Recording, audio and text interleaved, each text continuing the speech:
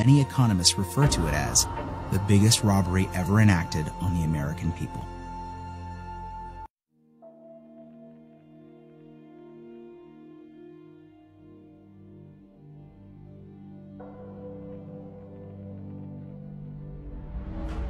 In order to begin to understand how our financial system works, we need to go back to the early 1900s, 1910 to be exact. Everyone at some point in their lives has heard of the Federal Reserve, but most likely don't understand what it is or how it works. The Federal Reserve, referred to as the Fed, is a central bank that many economists refer to as the biggest robbery ever enacted on the American people. The reason for this is because the Federal Reserve is neither part of the federal government nor does it have any reserves. Yet, this single organization controls the money supply of the most powerful country in the world. The Fed is very diligent in hiding the fact that they are not part of the government. The last thing they want the American people to fully understand is that our government does not control our own money. In order to achieve this, they were very clever and decided to call their institution the Federal Reserve. And by labeling themselves this way, the general public never thought twice about who was in control of the country's money supply. If the Federal Reserve is not part of the government, then who controls this private organization and how did this come to be? The answer to this question is what changed the course of our country forever. In November of 1910, a secret meeting took place of 6 bankers and economic policymakers who represented the financial elite of the Western world. It was hosted at the J.P. Morgan estate on Jekyll Island in Georgia. In attendance was Senator Nelson W. Aldrich, Abram Piatt Andrew Jr., Assistant Secretary of the Treasury, Frank Vanderlip, President of National City Bank of New York, Henry P. Davidson, Senior Partner of J.P. Morgan and Company, Charles D. Norton, President of First National Bank of New York, Paul Warburg, Director of Wells Fargo, Benjamin Strong, the emissary for J.P. Morgan, and coincidentally, the first president of the Federal Reserve. Years later, Frank Vanderlip referred to this meeting as the actual conception of what eventually became the Federal Reserve System. This meeting was so secret at the time that not even the names of those who attended were mentioned to the servants who lived and worked on the island.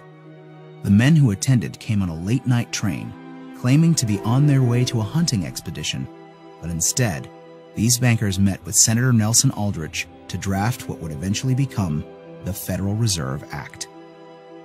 This private meeting, attended by some of the most powerful men in America, was strategically designed to take control of our country's money supply and to achieve ultimate power in America.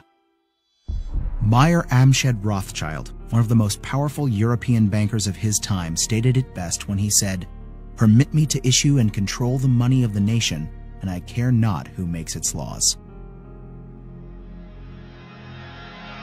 On December 23, 1913, 2 days before Christmas, when most people in Congress were home with their families, the Federal Reserve Act was signed into law by President Woodrow Wilson.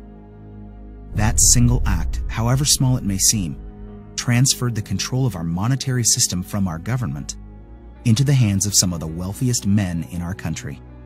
Putting into law the Federal Reserve Act gave unlimited power to a few wealthy banking institutions in America. The Fed has the power to issue currency, manipulate interest rates, and run secret bailouts.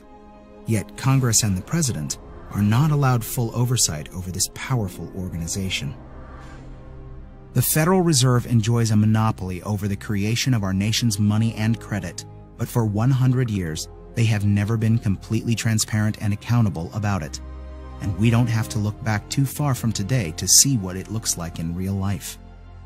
When testifying before Congress in 2009, Fed Chairman Ben Bernanke refused to disclose which institutions received trillions of dollars in these bailouts and loans, or give our representatives details about what deals were being made. So my question to you is, will you tell the American people to whom you lent $2.2 trillion of their dollars?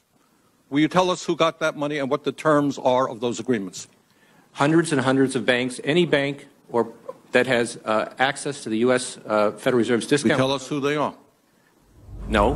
In an interview with Treasury Secretary Timothy Geithner, he makes the stunning assertion that conducting a full audit of the Federal Reserve, something never before done in its 100-year history, is a line that we don't want to cross. To be denied full transparency of these transactions after U.S. taxpayers contributed over $16 trillion to these bailouts and loans is unthinkable and unconstitutional. It is our right as American citizens to know where our money is being spent. It's very ironic that if you don't give the IRS full transparency with your finances, you go to jail. But if you're a private organization of elite bankers that controls the money supply of a country, you're free to do as you please without full oversight. This private organization is arrogant in the fact that the same accounting laws that apply to the rest of America do not apply to them. There is no other agency of government which can overrule actions that we take. Their control appears to be unlimited, and 2008 is the most recent example of how much power the Fed actually has on our country.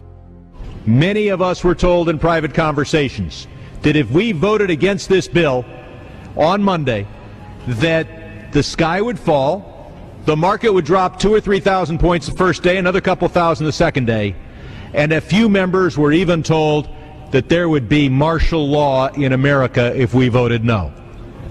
That's what I call fear-mongering. The elite banking institutions took trillions of dollars worth of risk, and when they lost their bets, they threatened politicians to use taxpayer money to bail them out, or else we would face an Armageddon type of scenario. This historic change of power in America is again why many economists refer to it as the biggest robbery ever enacted on the American people.